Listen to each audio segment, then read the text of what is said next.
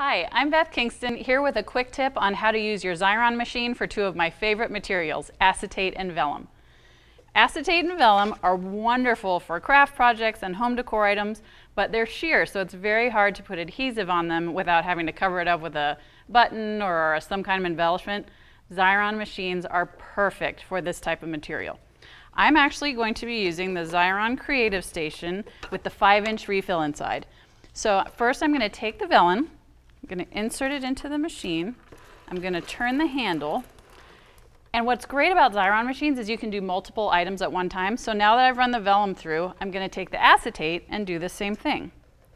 I can turn the handle, and that's coming through also, and then as soon as it's done, I can take the trimmer, slide it across, and then I'm going to take the clear film,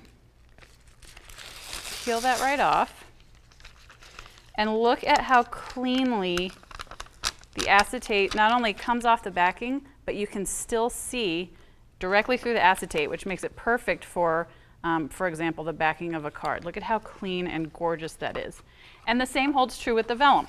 So I can peel off the vellum, and again, that's edge-to-edge adhesive on the back, but you can't see any adhesive on the front. This is perfect for gift ideas, wedding invitations, baby showers. Look at how beautifully that comes off on the paper. Clean, smooth, beautiful projects with acetate and vellum. It doesn't get any better than Xyron. For more great project ideas or information about our other products, come check us out at Xyron.com.